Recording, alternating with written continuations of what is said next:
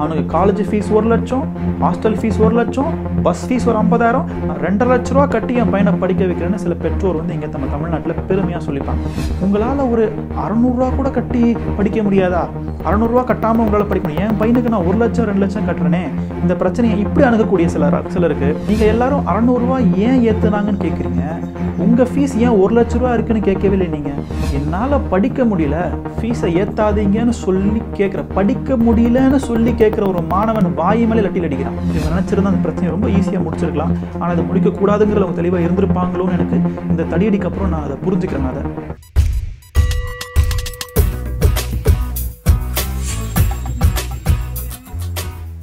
இந்திய அரசியலமைப்பு சட்டத்தில் அதோடைய குறிக்கோளாக கருதப்படக்கூடிய சில வார்த்தைகள் பார்த்திங்கன்னா, ஒன்று வந்து ஜஸ்டிஸ், அதாவது நீதி.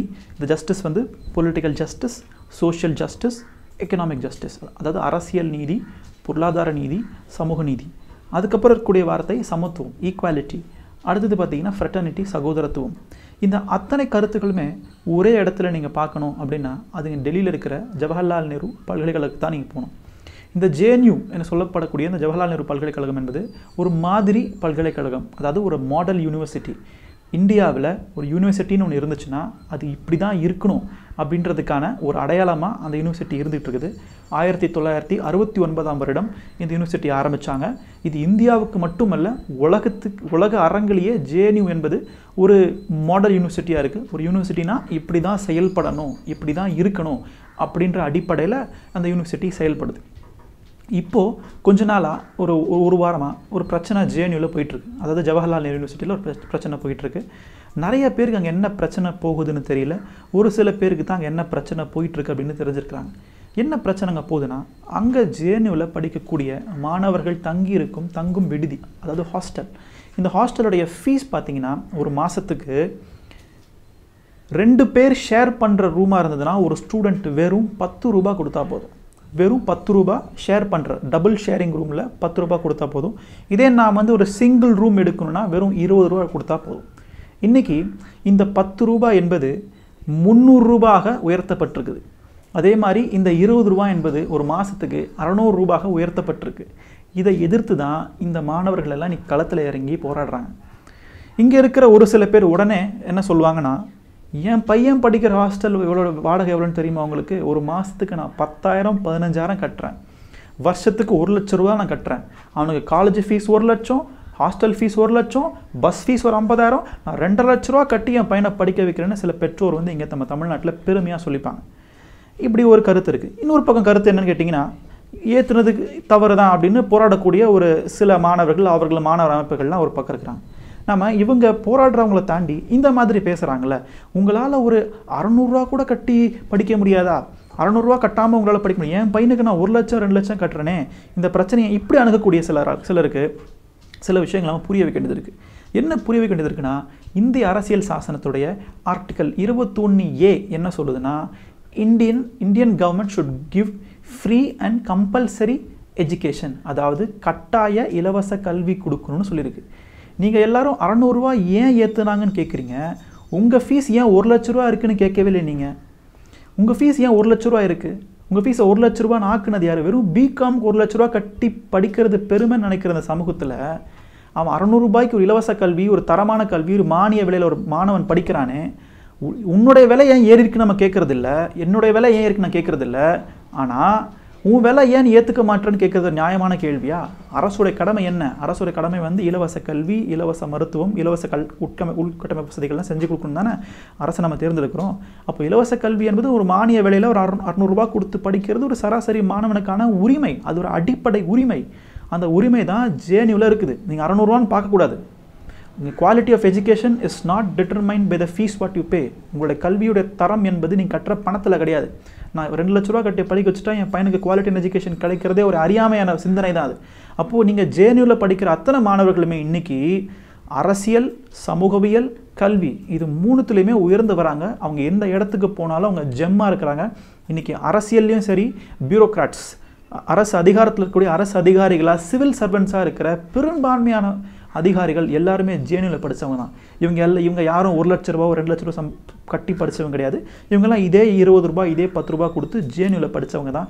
இதை நான் ஏன் சொல்கிறேன்னா, இன்றைக்கி இருக்கக்கூடிய சமூகம் எப்படி இருக்குன்னு கேட்டிங்கன்னா, இன்றைக்கி ஒரு மாணவன் படித்து வரான் அப்படின்னா, நீ அரசியல்லாம் பேசக்கூடாது, அரசியல் பேசினா தப்பு, படிக்கிறது மட்டும் தான் உன் வேலை, முடிஞ்சால் டிக்டாக் பாரு, யூடியூப் பாரு, ஃபேஸ்புக் பாரு, ஆனால் அரசியல் மட்டும் பார்த்துறாத அப்படின்னு சொல்லி வளர்க்கக்கூடிய ஒரு அறிவு சார்ந்த சமூகத்தை நம்ம இருக்கிறோம் நம்ம இன்றைக்கி. அப்போது ஜேஎன்யூவில் படிக்கக்கூடிய ஒரு மாணவன் இது அத்தனையும் கலந்து, கல்வி மட்டும் அல்லாமல் கல்வி கூட சமூகவியல், சமூகவியல் கூட அரசியல் எல்லாமே கலந்து ஒரு ஜனநாயக நாடு, ஒரு முற்போக்கு நாடு, ஒரு லிபரல் இன்ஸ்டிடியூஷன் எப்படி இருக்கணுமோ அதற்கான உதாரணமாக இருக்குது.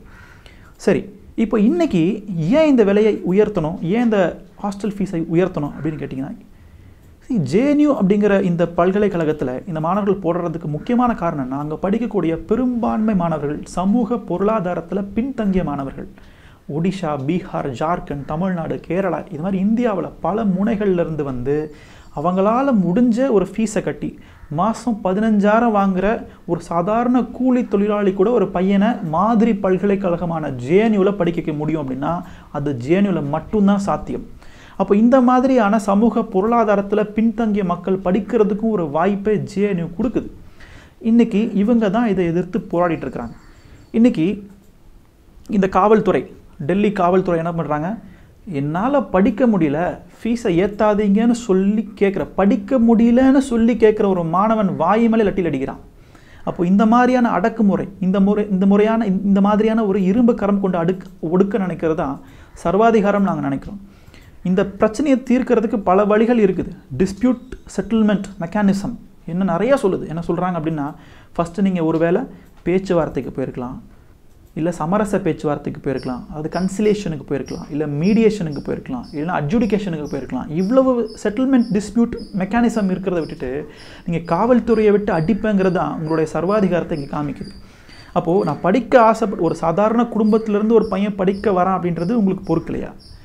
சாதாரண குடும்பத்தில் ஒரு பையன் படிக்கிறதுக்கான உரிமை அவனுக்கு இருக்கா இல்லையா? அப்போ நீங்கள் எல்லா பல்கலைக்கழகமும் ஜேஎன்யூ மாதிரி இருக்கணுங்கிறத நம்ம குறிக்கோளாக இருக்கணுமே தவிர ஜேஎன்யூ ஏன் இருக்குன்ற நம்ம கேட்கக்கூடிய கேள்வி நம்ம கேட்கக்கூடாது. அதுக்கு என்ன காரணமாக இருக்கும் நம்ம யோசிச்சோன்னா, இன்றைக்கி இருக்கக்கூடிய இந்த ஆளும் வர்க்கம் சமூக நீதிக்கு ஒரு நேர் எதிர் சிந்தனை கொண்ட ஒரு ஆளும் வர்க்கமாக இருக்குது.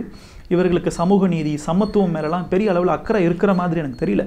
அப்போது சமூக நீதி என்பது சாதாரண மக்களுக்கான உயர்வு, சாதாரண மக்களுக்கான கல்வி, எளிய மக்களுக்கான வளர்ச்சி, முன்னேற்றம் இதெல்லாம் அவங்க பெருசாகவே கருதுறதில்லை. அப்போது இன்றைக்கி ஒரு விவசாய குடும்பத்திலேருந்து ஒரு மாணவன் வந்து அவங்களுடைய சராசரி மாத வருமானம் ஒரு 8,000, 10,000, ஒரு 15,000 இருக்கிறவங்க கூட ஜேஎன்யூவில் படிக்க முடியும். ஒரு தாழ்த்தப்பட்ட மாணவனோ இல்லை ஒரு பிற்படுத்தப்பட்ட மாணவனோ இல்லை ஒரு சிறுபான்மை மாணவனோ கூட ஜேஎன்யூவில் போய் ஈஸியாக படிக்க முடியும், உலக தரம் வாய்ந்த கல்வியில் படிக்க முடியும் அப்படின்னு ஒரு வாய்ப்பு இருக்குது இல்லையா? அந்த வாய்ப்பு தான் சில பேருக்கு பொறுக்க முடியல. ரெண்டாவது, நீங்கள் இந்தியாவில் எங்கேயுமே பார்க்க முடியாத அளவுக்கு ஒரு ஜனநாயகம்னு சொல்கிறத விட ஒரு கேம்பஸ் டெமோக்ராசி அது ஜேஎன்யூவில் மட்டும்தான் நீங்கள் பார்க்க முடியும். நீங்கள் தமிழ்நாட்டில் இங்கே 1967க்கு முன்னாடி, அதாவது திராவிட கட்சிகள் ஆட்சிக்கு வர்றதுக்கு முன்னாடி இங்கே அவங்க எப்படி ஆட்சியை பிடிச்சாங்கன்னா, மாணவர் போராட்டம், ஹிந்தி எதிர்ப்பு போராட்டம், மாணவர்களை ஒன்றிணைச்சு தான் இங்கே ஆட்சியை பிடிச்சாங்க. ஆனால் தமிழ்நாட்டில் அன்ஃபார்ச்சுனேட்லி இன்றைக்கி எந்த கல்லூரியிலுமே மாணவர் சங்க தேர்தல் நடக்கிறதே இல்லை. இது நம்மளுடைய அடிப்படை உரிமை, கான்ஸ்டிடியூஷனில் இருக்கிற அடிப்படை உரிமை என்ன? Article 19 right to form association, சங்கம் அமைப்பதற்கான அடிப்படை உரிமை ஒரு மாணவனுக்கு கூட இருக்குது. ஆனால் எந்த கல்லூரியிலுமே மாணவர் சங்கம் அமைப்பதற்கான எந்த விதமான வழிமுறைகளும் கிடையாது. அதை அரசாங்கம் எதிர்க்கிறதும் கிடையாது. ஸோ 67க்கு அப்புறம் நம்ம தமிழ்நாட்டில் இன்றைக்கு வரைக்கும் எந்த கல்லூரியிலுமே நீங்கள் பார்க்க முடியாது. ஏதோ ஒரு சில கல்லூரிகளில் தேர்தல் நடக்குது, அதுவும் அந்த பிரச்சனையில் தான் போய் முடியுது. பெரும்பான்மை கல்லூரிகளில் அந்த காலேஜ் பிரின்சிபலோ அந்த காலேஜ் ஹெச்ஓடியோ அவங்களே வந்து அவங்க மாணவர் சங்க தலைவராகவும் துணைத் தலைவராகவும் யார் நல்லா படிக்கிற பையனோ அவனை போட்டுட்டு போயிட்டே இருப்பாங்க. ஸோ இந்த மாதிரியான ஒரு கேம்பஸ் டெமோக்ரஸி தமிழ்நாட்டில் இல்லை அப்படிங்கிறத நம்ம புரிஞ்சுக்கணும். கேம்பஸ் டெமோக்ரஸி ஜேஎன்யூவில் இருக்குது, டெல்லி யூனிவர்சிட்டியில் இருக்குது, இந்த மாதிரி பல மாநிலங்களில் பல அரசு பல்கலைக்கழகங்களில் இருக்குது. அப்போ இதுக்கு ஜேஎன்யூ தான் எல்லாத்த விட ஒரு மிகப்பெரிய முன்மாதிரியாக இருக்குது. நீங்கள் டாய்லெட்லேருந்து, கிளாஸ் ரூம்லேருந்து, கேம்பஸ் எல்லா இடத்துலையுமே பல வேறு விதமான கொள்கைகள், கருத்துக்கள், சிந்தனைகள், ஐடியாலஜிஸ் இதெல்லாமே நீங்கள் பார்க்கலாம். போஸ்டர்ஸாக, வால் போஸ்டர்ஸாக, பெயிண்டிங்காக, இந்த மாதிரி படங்களாக, இந்த மாதிரி பல இடங்களில் ஜேஎன்யூ பார்க்கலாம். ஜேஎன்யூ என்பது ஒரு சுதந்திரமான ஒரு லிபரல் இன்ஸ்டிடியூஷன், ஒரு லிபரல் மாடல் இன்ஸ்டிடியூஷன் அப்படிங்கிறத நம்ம இங்கே புரிஞ்சுக்கணும். இந்த மாதிரியான ஜனநாயக போக்கு, இந்த மாதிரியான சமூக நீதி, சமத்துவத்துக்கு ஆதரவான போக்குகள்லாம் இன்றைக்கி இருக்கக்கூடிய ஆளும் வர்க்கமுக்கு கசப்பாக இருக்குது. அதனால தான் என்னமோ இவங்க வந்து மாணவர்களை இந்த அளவுக்கு போய் ஒடுக்குறாங்க. இவங்க நினச்சிருந்தா அந்த பிரச்சனையை ரொம்ப ஈஸியாக முடிச்சிருக்கலாம். ஆனால் அதை முடிக்கக்கூடாதுங்கிற அவங்க தெளிவாக இருந்திருப்பாங்களோன்னு எனக்கு இந்த தடியடிக்கு அப்புறம் நான் அதை புரிஞ்சுக்கிறேன். அதை கடைசியாக என்ன சொல்லிக்க விரும்புகிறோம் அப்படின்னா, இந்த அரசியலமைப்பு சட்டத்தில் சொல்லிக்கக்கூடிய article 21A free and compulsory education, இதை உறுதி செய்கிறதுக்கு அரசு முன் வர வேண்டும். கல்வி இலவசமாக கொடுக்க வேண்டும். 2 லட்ச ரூபா கட்டி படிக்க வைக்கிறதுனால மட்டும் என் பையன் தரமான கல்வி கிடச்சிரும்னு நினைக்கிறது ஒரு மிகப்பெரிய அறியாமை. அது ஒரு முட்டாள்தனம். இங்கே கல்வியில் மதிப்பெண்ணை விட திறன் தான் முக்கியம். மெரிட் வர்சஸ் ஸ்கில் அப்படின்னு பார்க்கும்போது மெரிட்டை விட ஸ்கில் தான் முக்கியம். இந்த திறன் சார்ந்த கல்வி இலவசமான கல்வியாக கிடச்சதுன்னா அதை இந்த சமூகம் ஏற்கும்னு நான் நினைக்கிறேன் நான் என்று சொல்லி விடைபெறுகிறேன். நன்றி, வணக்கம்.